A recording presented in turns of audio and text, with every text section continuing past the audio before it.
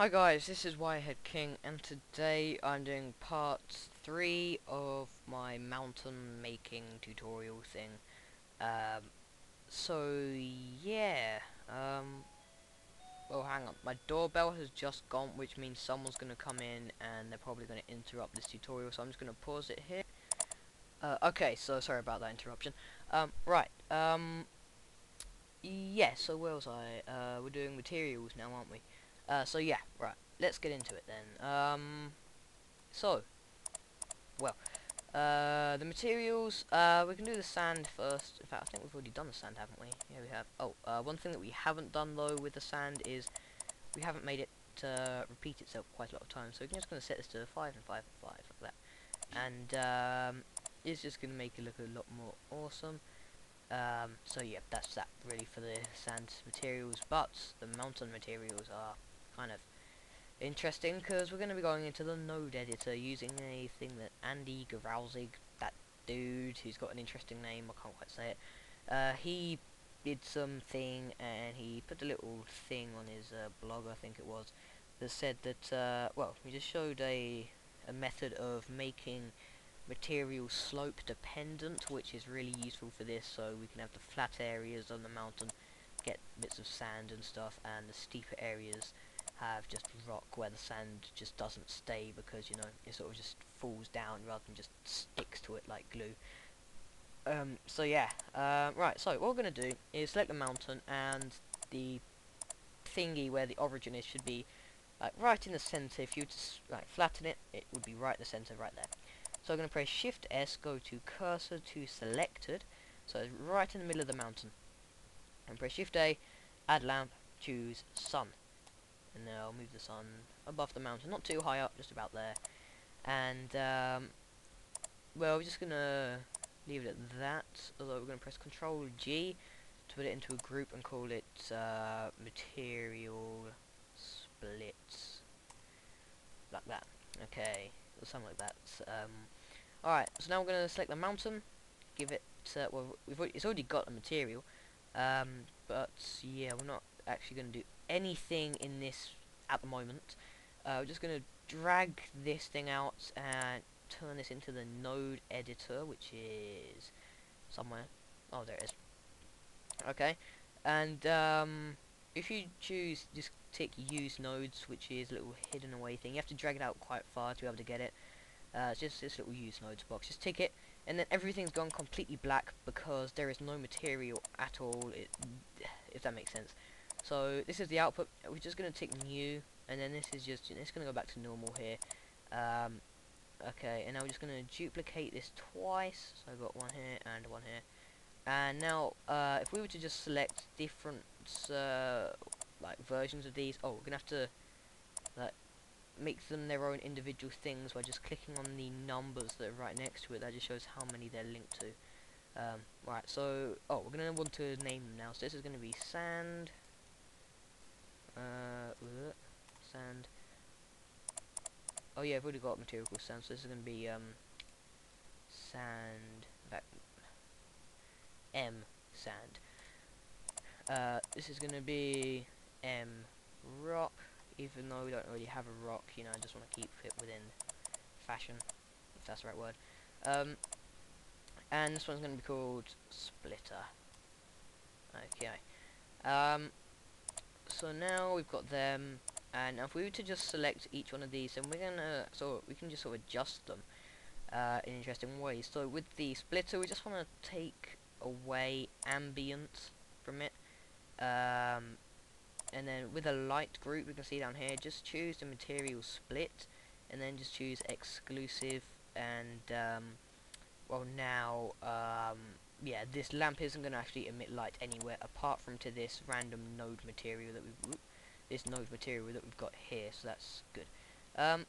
And that's it for this material here. Make sure it was so, like, be careful, because you know you might accidentally select one of the others instead. So yeah, right. So make sure that, so splitter done.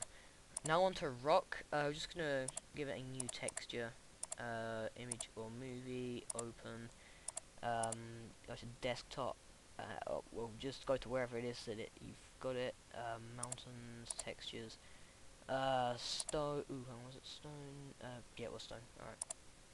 And alright, so I don't want it to be all small and stuff, and it is a tiled texture, so it's seamless, so we can just make this as big as we want. I'm gonna make this 10 by 10 by 10 because it's on the side of a mountain. In fact, I might even make it 15 actually. So like that. Oh, and coordinate. Oh, not coordinate. Projection. We want to be cube because cube is quite good for shapes like these, where it's all random and nasty, and if you don't know, like UV unwrap them and stuff. Oh, so this is going to be called rock texture, like mountain rock. Oh yeah, the same method could be used for snowy mountains or something, just to put that out there. Alright. Oh, and we're also going to untick specular there, and that's short for specularity. And you can see now we've got a nice rocky material there.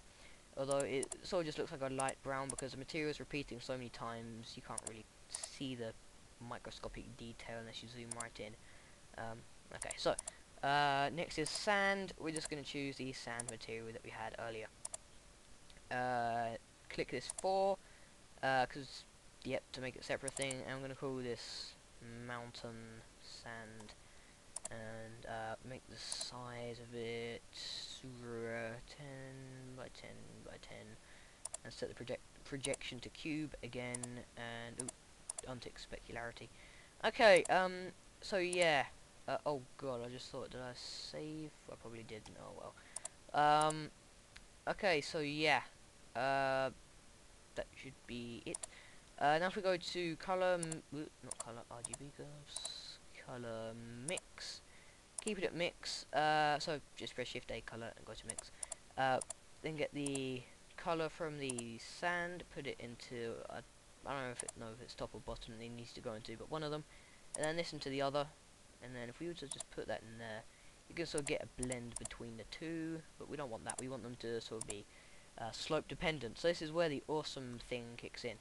What we're going to do is we're going to go and add a converter, color ramp, and put the color from the splitter material into the factor of the color ramp, and then put out the color of the color ramp into the factor of the mix. And about halfway through is where I like to make them meet. Just bring them maybe a bit further than that, about there. Just make them like get really close to each other so that there's not much of a fading thing. In fact, that's literally exactly the same spot, so that's fine. Okay, so now if we were to look at that, hang on, we've got specular on. No, I untick specularity from this one. That's what I forgot to mention. And now, yeah, you've now got slope-dependent materials, so that's lovely. Alright, so that's it for the mountain. Now it's time to edit the world settings. So this is where we're also going to give it a bit of fancy shading as well. So with the horizon color, oh no, not the horizon color. Don't worry about that stuff. For now, actually, we're just going to hit the world option and then go over to textures, and now you're giving the world a texture. We're going to give it a new texture, make it an image or movie, and this texture is going to be called sky. Open the sky texture that you like, which mine is here. And then untick blend, tick horizon, and that should be it. Go back to the world and tick paper sky, and that just makes it fit in like exactly how it should be. Oh, and choose environment lighting, and then where it says white, just choose sky texture. So now we're gonna have this really nice.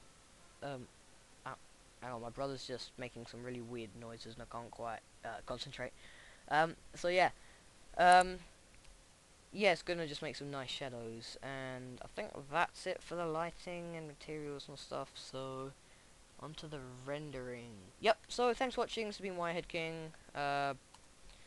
Doing my mountain tutorial. So comment, rate, subscribe, follow me on Twitter, visit my website, and yeah, all that stuff you can do is in the description. So yeah, thanks for watching, and goodbye.